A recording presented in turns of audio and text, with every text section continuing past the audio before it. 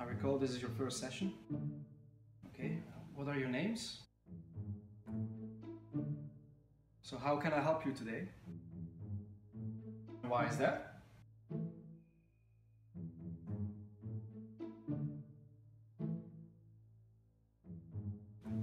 That's what I'm gonna find out. My name is Arnie Adam, PhD student from the Trend Lab at Curtin University, Western Australia, and I'm crazy about corals. It is a well-known fact that coral reefs are rapidly declining at a global scale.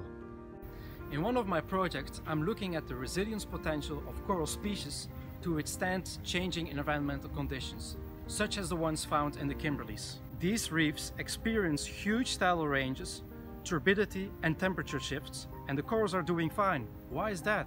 With the smart sequencing technology, I want to target the coral Isopora brueggemanii, a reef-building coral highly susceptible to climate change, with a genome size of approximately 450 million base pairs. By comparing the genome of Isopora with the already available genome of sister taxa Acropora, we can study gene regions that are related to the potential of adapting to a warmer climate. It is a huge mountain to climb to find solutions for the problems that coral reefs are facing nowadays. Every small step counts to protect our reefs for the next generations. Let's start now.